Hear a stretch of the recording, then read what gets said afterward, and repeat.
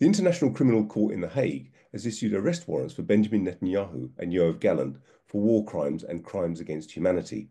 Mike McNair assesses the impact of the court's decision and the USA's denunciation of the court.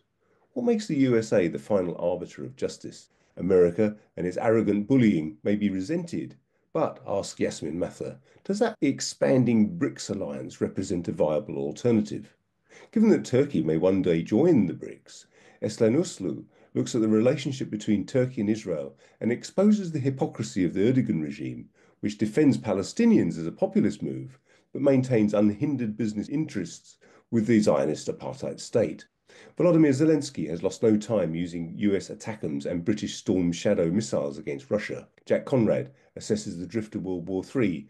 On the theme of health, after 14 years of Tory mismanagement of the NHS, Dr. James Linney lambasts the idea put forward by Labour's Wes Streeting that the league tables are part of the solution.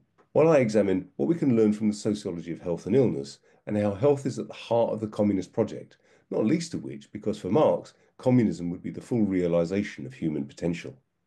The assisted dying bill is examined by Paul Damarty, who asks whether this is just the first step in giving the green light to capitalism to dispose of the seriously ill as an economic inconvenience. Join us on Sunday, where I'll be talking about Marxism and psychoanalysis.